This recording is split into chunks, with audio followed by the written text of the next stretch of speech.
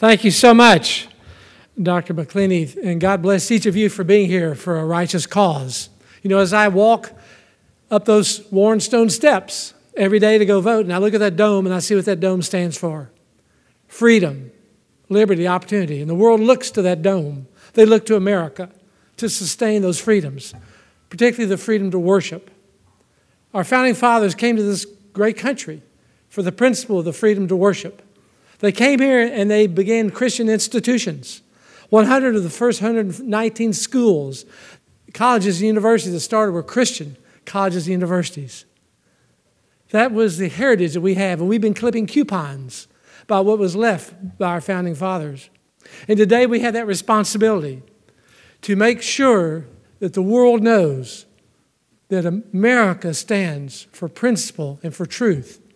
1989, I had the privilege of going to the Soviet Union with Frank Wolf, a great statesman for Christ.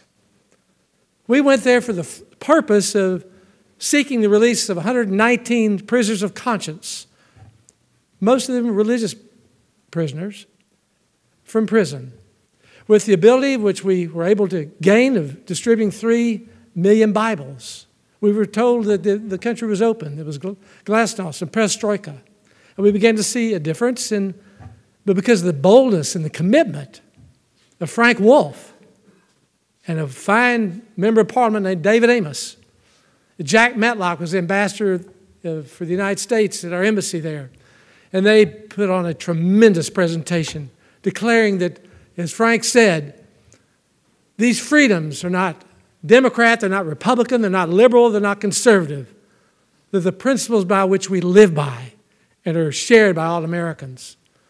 So we join you in this crusade, in this commitment to sustain the lives of those who live into the bondage of persecution. The psalmist reminds us in Psalm 116:15, that precious in the sight of the Lord is the death of his faithful servants. Yes, we're grateful for those who stood strongly and boldly for Christ, who have lived their lives in front of him. At the same time, it's our accountability and responsibility to go out there and speak for them, those who cannot speak for themselves. As I work with my friends in China and other parts of the world, they work under tremendous, severe punishment for their faith. Their crosses are torn down in their churches. I've written, I've spoken, I've met with the Chinese leadership when I go there and when I'm with them here. And we'll continue to present the cause of Christ to them. So I thank you for your work, for IDC, for the ability that we've had to pass the concurrent resolution 75, which I fully supported and co-sponsored. We need to continue that work. And so I join you as a brother and sister in Christ, knowing that together as we stand for him, the Lord will be faithful, for the battle is not ours but his. Thank you and God bless you.